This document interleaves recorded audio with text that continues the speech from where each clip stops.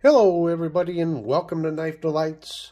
I just really wanted to share this Burlwood cover material that has come out on the new line of slip joint knives by Buck.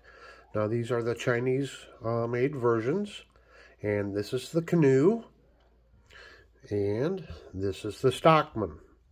And I gotta tell you, this Burlwood is very striking. However, I got just a little bit of bad news to give, so hang around. Unfortunately, it's not all positive. But let's start at the beginning here. Like with this Canoe, they did come out with this and just the wood grain, and then they came out with a Canoe in the bone, and I do have it. I just didn't break it out for right now. And then I did have one of the Stockmans in the plain wood or wood grain, and then I got this one in the bone.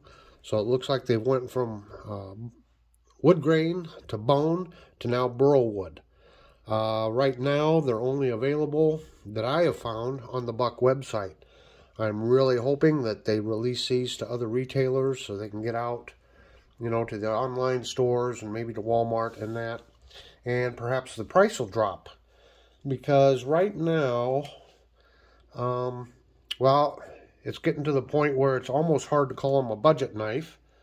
But the 371 Stockman, I got it on sale for $28.99, and the normal price is $33.99. And on the Canoe, I paid $25.99 on sale, and they're now asking $30.99 for this. So that's why I'm hoping it gets out to some of these other retailers. As you know, when you buy directly from the company, they usually cost more. And once they get out to the other retailers, usually the price goes down a little bit. As I said, these are made in China. However, I did notice, I looked on both the blades, they're not marked China at all. Oh, by the way, before I forget, so the Canoe is Buck model 389, and the Stockman is the 371. If you look at these here in the past, on the second blade on this, on the little pin blade, you'll see it's stamped China. It is not indicated on here. It is indicated on the box it came in. And the same thing with the Stockman. On the sheep's foot here, it is stamped China. But again, on this one, it is not, as you can see.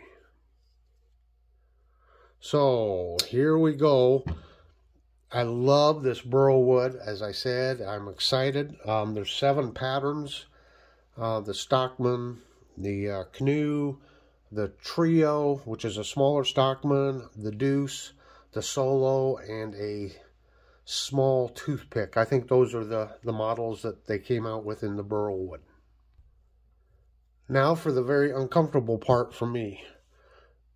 When I first opened up this Stockman, and I held it in my hand, and then I turned it over and looked at it, I saw that middle spring right there is really down in deep. It does not match up whatsoever. It is quite noticeable. And you can tell it when you're opening the blade. Kind of a soft opening. Not too bad of a snapshot, but it's a bad opening. Now once you get it open, everything is flush. I have never seen, a misalignment to this degree on any new slip joint knife, Buck or not. You can see how badly that's misaligned. That was very disappointing to me. And also, when I got to looking at it closer, where is it here? Must be on the other side. There you can see on the other side, up in here, you can see that the wood is cracked. It's cracked here, and it's cracked up in here. So, I think this knife is going to have to go back. I'm going to have to test out Buck's Forever Warranty. I've had good luck with it in the past. They've always seemed to stand behind their products. So, it's disappointing to get one with this kind of fit and finish. I guess I expect more out of Buck.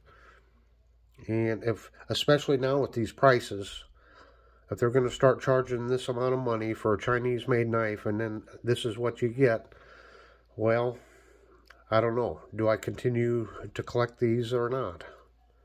I'm really hoping they stand behind it, and like I said, I believe they will. You know, here on the Canoe, everything's lined up good.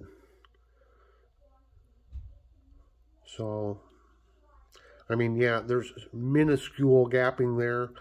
I'm not concerned about that. That's not going to affect the performance of the knife. I'm not collecting this as a family heirloom or anything like that. You know, the rest of the knife is just fine. And I'll be doing a full review and maybe some comparisons of this Canoe with the other Canoe models. But I did want to bring this up. And I would just like to know if anyone else is having any problems with buck quality. Why, please let me know. We got to hold them accountable, I think. How that got through quality control, I don't know. Tell me what you think down there in the comments, and thanks for watching. But it is exciting to see this cover. This Burlwood is, well, when it's done right and it's not cracked, it is extremely gorgeous, and I love it. So until next time, everyone, please have a very delightful day, and please leave me a comment. See ya.